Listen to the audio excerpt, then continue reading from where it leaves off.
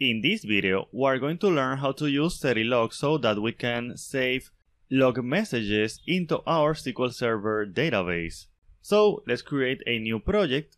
It will be an ASP.NET Core web application. I will name it Serilog example, and you can find the code in GitHub for this example in the description of this video.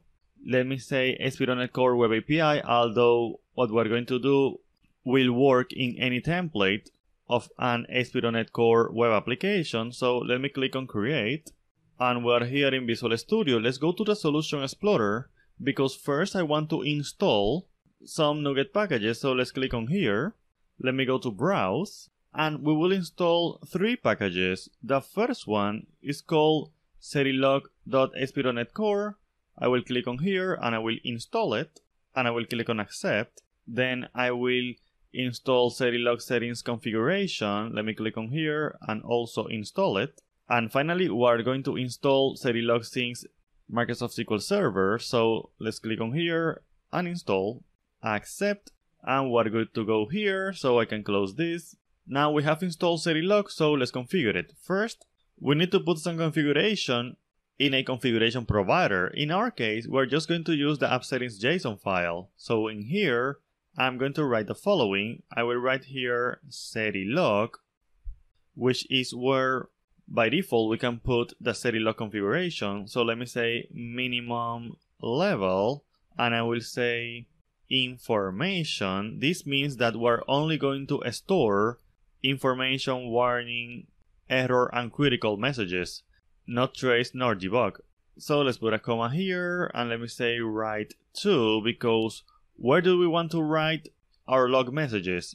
We want to write them into SQL Server. So here we are going to do this. We're going to say name, and we're going to say MSQL Server. And in here I can say args for the arguments, and we need a connection string. We still don't have a database, but we will create that in just a minute. I will say data source. In my case, I can just use dot because the name of my SQL Server instance is the same of my machine. Semicolon here. Initial catalog, which is the name of the database. We're going to name it Serilog example. Semicolon here, and integrated security equal to true, because I want to use my Windows credentials to log in into SQL Server. So I will say table name, which is the name of the table, and we are going to call it logs. And finally, I'm going to say auto create SQL table is going to be equal to true, because I want that this table gets created automatically. Now let me create this database. I will copy this name, and then I will go to SQL Server Management Studio. I will right click on databases, new database. I will paste the name here, Serilog example. I'll click on OK, and here we have our database. And as you can see, we don't have any tables, right? But that will change once we finish configuring Serilog. Let me save this, and now let's go to the program class. First, I need to come here, and I need to say use Serilog control dot. Use Serilog will bring the namespace Serilog, which is this one that we have here, and now this is working.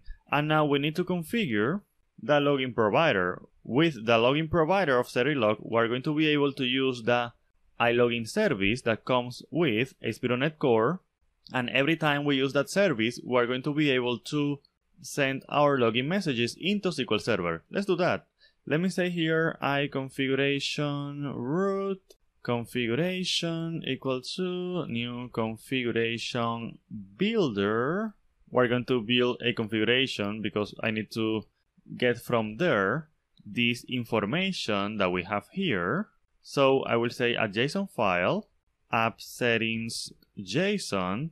I will say that this is not optional, so optional false, and also reload on change true. And we're going to build this, and let me put this in another line so that it can be visualized better. Now I need to use that configuration to configure the Serilog logger. So let me say log.logger equal to new logger configuration read from, we're going to read the configuration from a configuration provider, and we're going to pass our iConfiguration root. And let me say create logger.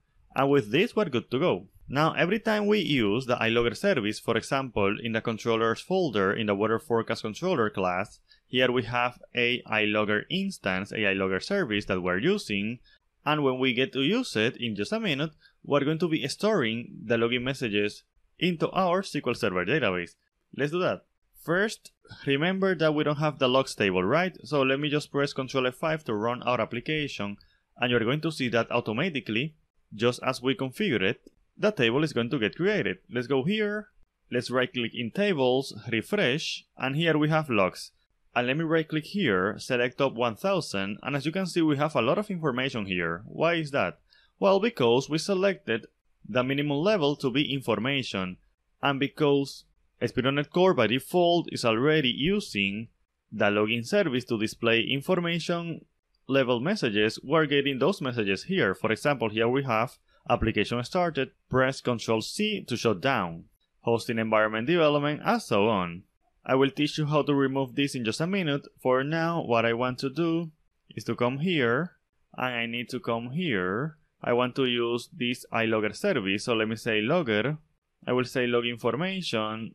This is a custom message, and let me compile my application, and now I need to run this method. So for that I can come back here, and I can copy this, and I can paste that here. I could also run it from here, but I like to do it from here. So let me press enter, and I have run this.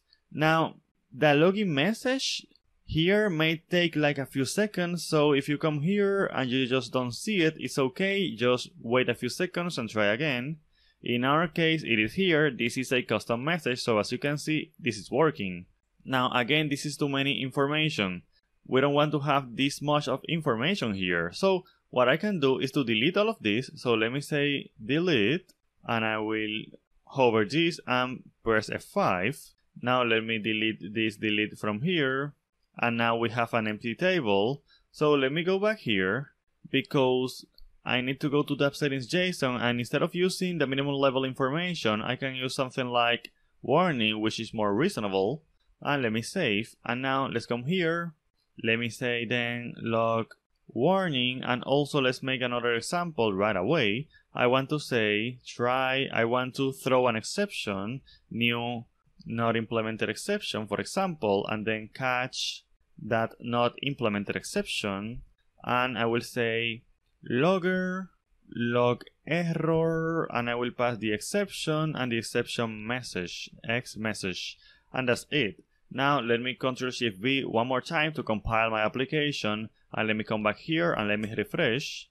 Now I can go back here and I can press F5, and as you can see we only have these two messages. Why? Because we are filtering the information messages. We only are showing warning, error, and critical messages.